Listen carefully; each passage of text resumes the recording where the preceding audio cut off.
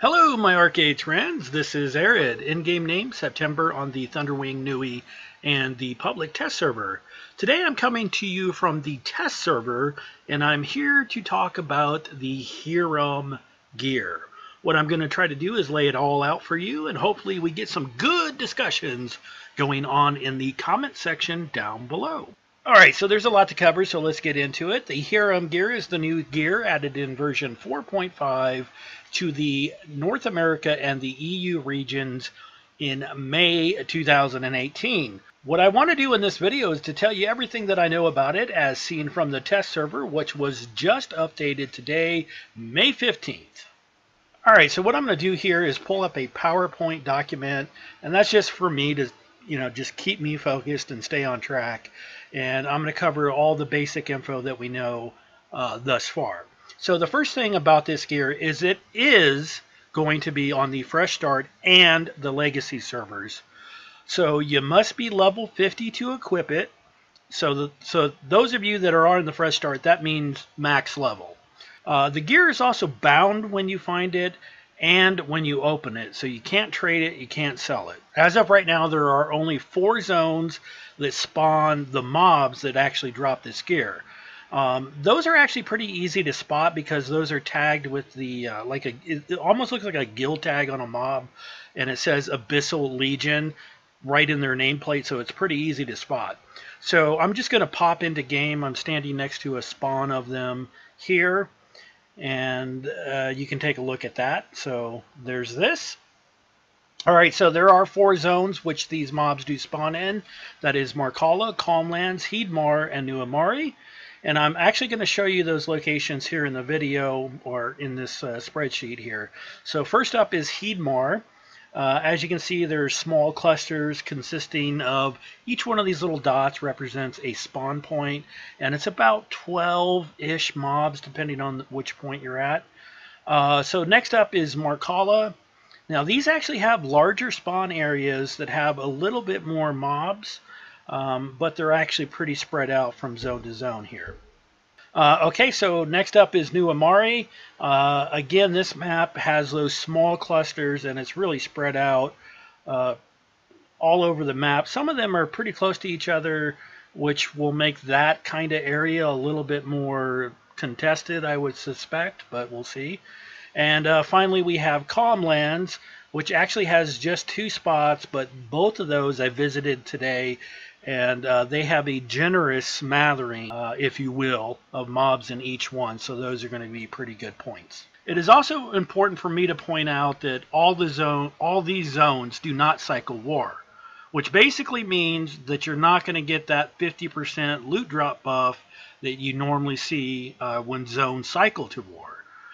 So what happened is I personally spent about 40 minutes hunting for this video, and in that time I got 13 pieces. I had a 60% loot buff, loot drop buff from various potions and my Crater Cub, which if you're on the Fresh Start, you don't even have access to that.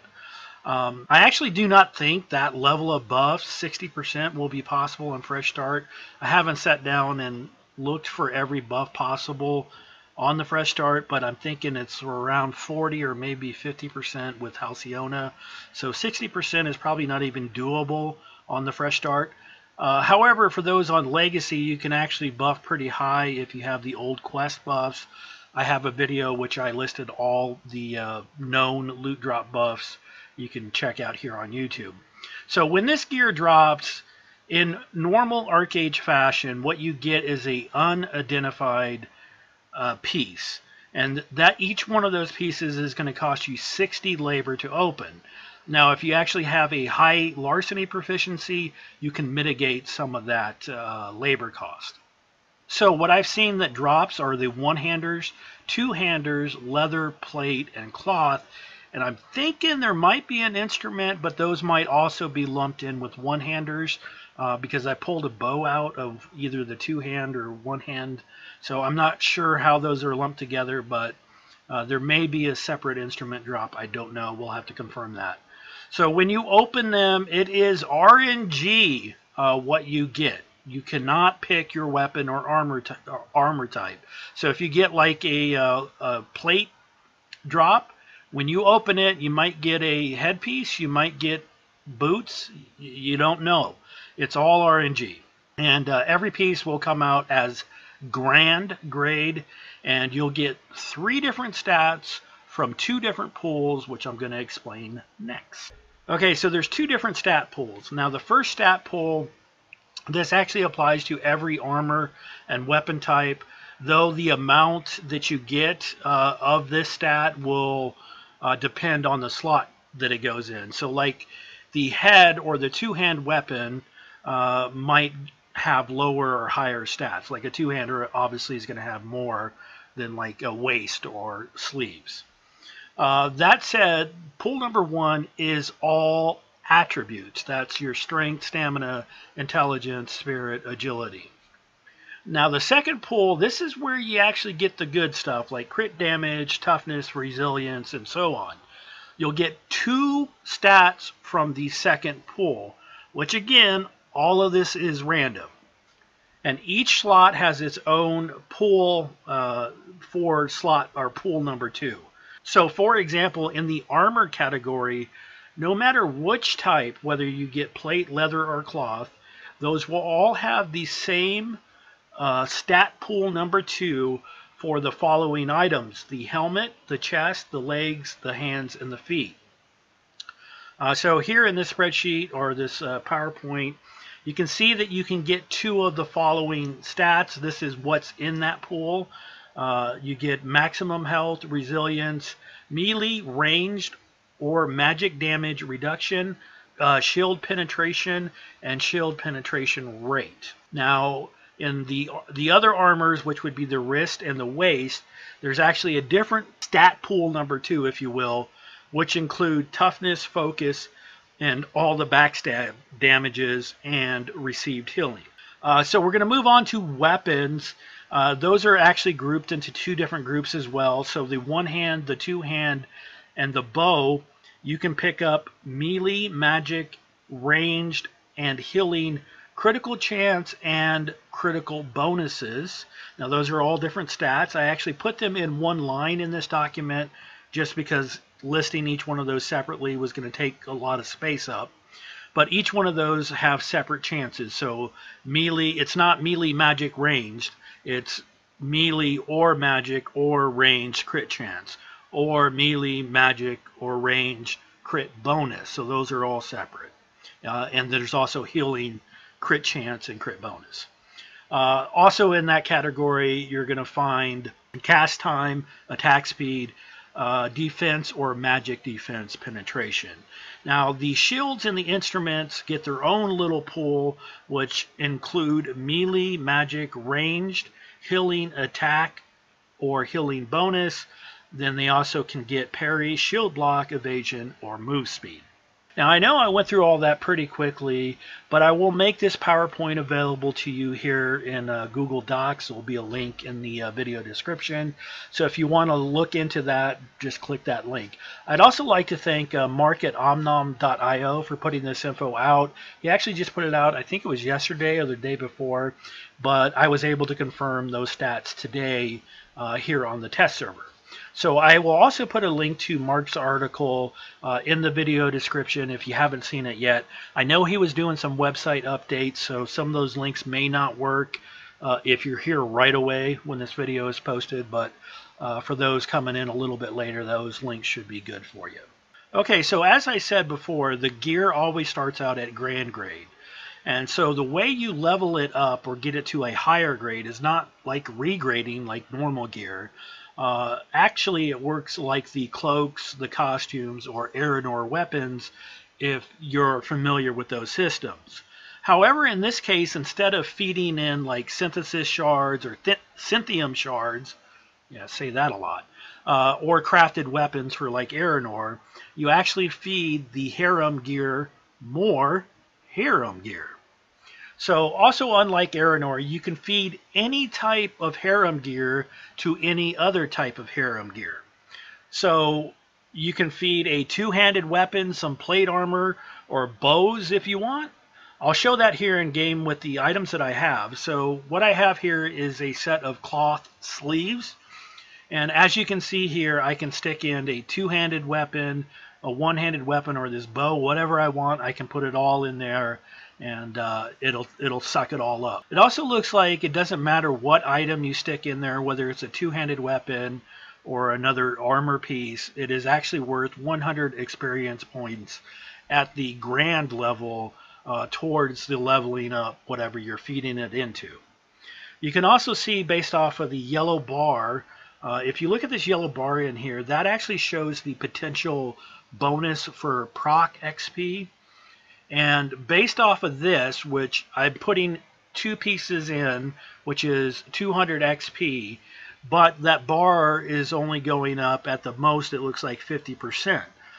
So unlike Aranor, which I've seen proc 99%, this looks like it's capped at about 50%. So 2 pieces, no matter how lucky you get, will never take your item up to the next stage, which is rare. So I'm not sure if that's a fixed amount that you get when it does trigger. I've got these pieces in here, and we're going to combine them here in this video in a second. But I actually asked Tryon to supply me some gear so I can test this stuff for you guys here on the test server.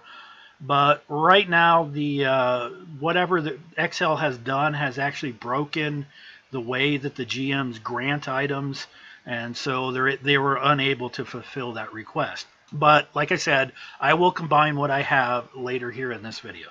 Okay, so let's move on to the drops. As I said earlier, I spent about 40 minutes out here looking for these 13 pieces that I got, which is about half as many of the Prince crates. So I actually got 27 Prince crates and 13 pieces.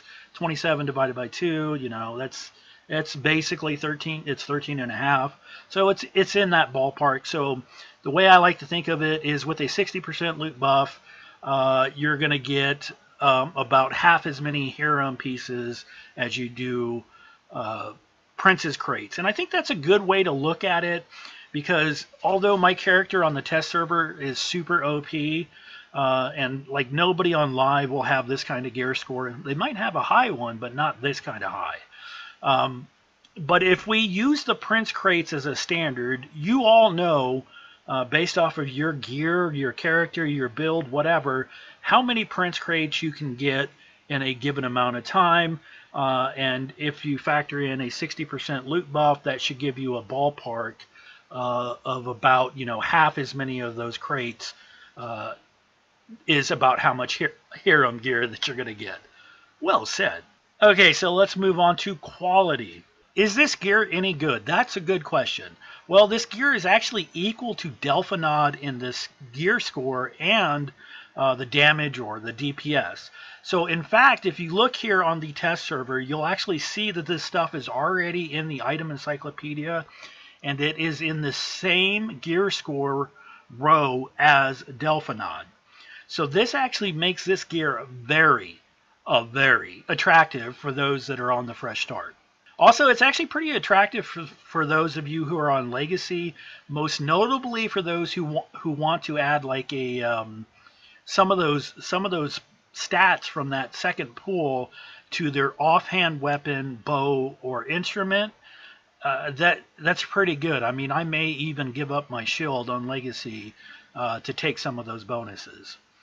As far as the grade goes, again, it drops at grand, and you can level it up by feeding in Aranor or Hiram gear to it, which will max out at Celestial. But we already know that in Korea, they have a second tier of Hiram gear, and they also allow the Hiram gear to go up to Divine.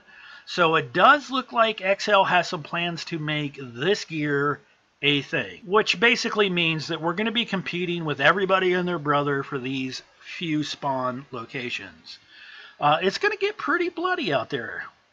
You can mark my words. It will also be prudent to point out here that unlike Delphinod or any other crafted gear, this stuff, this gear, this Hiram gear, will not accept any temper. And just to prove that, I do have some tempers here in my bag. I've got a Super, a Prime, and even a Resplendent temper here on September. And as you can see, no matter which one I use, the Hiram Gear is all grayed out. Okay, so the last thing that I want to mention about the Hiram Gear before I do some combined testing here is that there is no way to re-roll your stats. By that I mean that there is currently no cash shop, no quest, no loyalty item that will allow you the chance to get a different stat. However, you do have the opportunity to pick new stats as each item moves up in grade, just like the cloaks, the costumes, and Aranor items do. And so we're going to take a look at that here in a moment when I just combine the stuff that I got. All right, guys, that was the portion that I scripted. I know it's hard to tell with me, but that was my scripted portion, and I want to just record this live as I do it. So I'm going to go ahead and do some combining, but before I do that, I want to also tell you that there is an achievement that I completed that gave me a 10,000 XP or honor point potion. So when I got my first Hiram piece, I received what they call the Hiram Legacy Crate, and when I opened that, I got a quest, and I also got 10,000 honor point potion. So I just wanted to show that here, and let's move on. Also, before I start combining, I also want to add one other thing. I said there was only four zones in which you can get it. There's actually 5. You can actually get. I was just in Diamond Shores for this video. Diamond Shores is quite literally full of these mobs. That is actually a good thing because those mobs are Diamond Shores will cycle to Warzone, which gives you that 50% buff. And Diamond Shores is relatively big. So I explored this whole map, the whole area where the time-locked creatures were. There's still the time-locked creatures, just like all the other zones. The normal mobs are still there, but now there's just more, which is great. Also around the Hoochie Bangs, the Ostmaneth things, the fortresses. Yeah, that's the word. In this whole area here, they're all up in there, man. All up in there. They're also up here at the top in this area. And then, of course, they're over here by the Alclara Rift. So just Diamond Shores is basically full of these mobs, and that's actually a good thing. Okay, so let's do some combining. I'm just going to do these sleeves. These sleeves actually suck for stats. I got received healing, melee damage increase, and agility. So let's go ahead and regrade it. So I'm going to put in 2 of these pieces. I'm just going to stick in whatever I got here. This is the test server, so it doesn't really matter. Also, I wanted to point out, and I don't think I pointed it out in the PowerPoint, but notice that as you combine this stuff, you are using gold and you are using labor. So it's 20 labor and 2.5 gold basically at the grand level, and I'm going to suspect that when we get to rare, it's going to actually cost more gold. But we'll find out. Alright, so there's the first one. Let's see if I get bonus XP. No bonus XP. That's not surprising. So we're going to put in 2 more. And so we're guaranteed to get, I think, to here. And then we may get up to here. I don't know. Okay, so it is 248 still. Let's stick those in there. That was a bow and a 2-hander. Alright, so it went up to rare, and it didn't give me the ability to pick new stats. Interesting. Or maybe I didn't see it. Alright, oh, the gold cost is the same, and the labor cost is the same, so that's good. My sleeves are rare now. We'll stick in 2 more. Okay, yeah, so here's the pick a new stat. Let's try to get intelligence or something. I don't know. Definitely don't need agility. Definitely don't need melee damage. But let's re-roll that. And so although I did select agility, it did not change. It did not change. You guys see that? That happened live.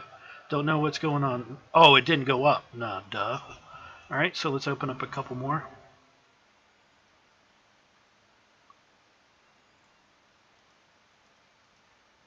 Okay, so again, I'm going to select agility and put 2 items in here.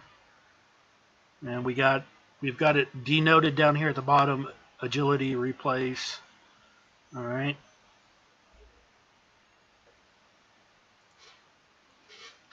There we go. I got stamina, which, you know, that's better than agility. But my advice is, when you got a crap item like this, you wouldn't even bother feeding it anything. And let's open up these last 2. I was hoping to get a proc, but I didn't get a proc. So the required XP at Arcane is 918.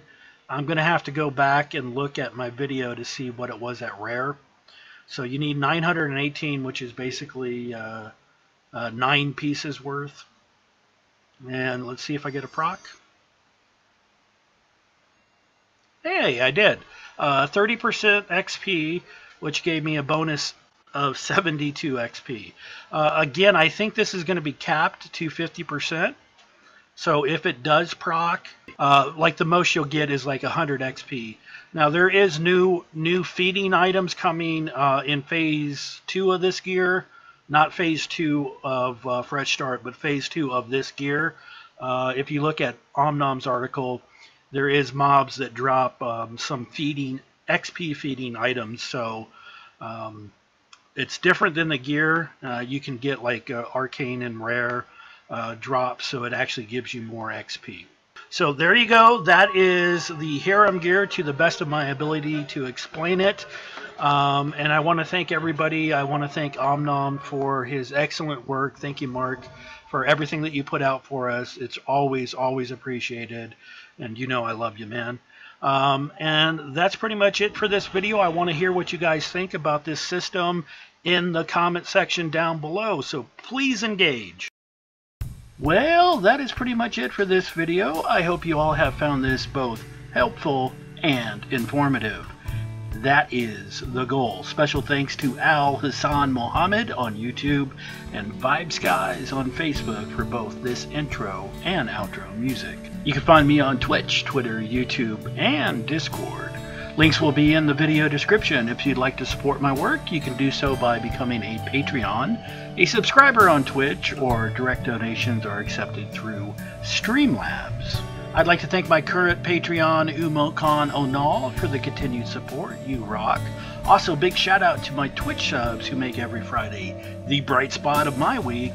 And finally, I'd like to thank the wonderful supporters who have donated to me over the years: Riot Devil, Mac, Cassandra, Elder, and Wicked Babe. Until next time, this is September, saying be well.